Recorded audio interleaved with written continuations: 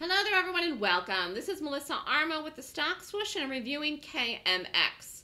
This was a gap down from Friday. Stock closed here the night before on Thursday at 98.79, opened in the morning at 94.40, gap down, fell.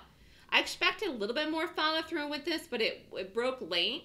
And considering what the market was doing Friday, I actually just had a really good sell-off. So I'm looking for this to be lower.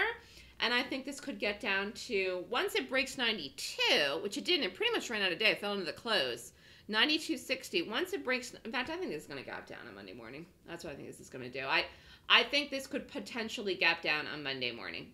And whether it flips and rallies on the day or gaps down and continues falling, I won't know until I see where it gaps and if it gaps. But I have a feeling that that's what this is going to do. So I'll be watching this, but this definitely looks lower. It was a nice play in the Stock Swoosh trading room, and I called it as an option too. So we'll look at the chart.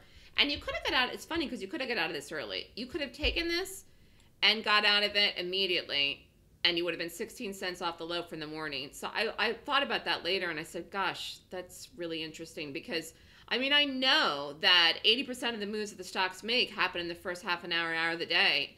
And that is what this did here too. So it was like, I mean, if you held it, you could have added more and you could have taken more and you could have gotten the drop off. But this really was 16 cents off the low at 9.43.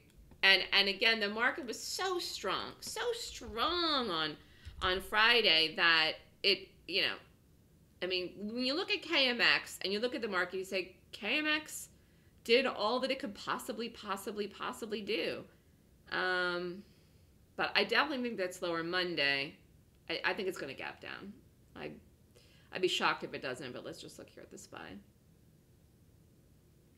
Actually, I didn't see exactly how we closed here. We're strong. I mean, the market's strong.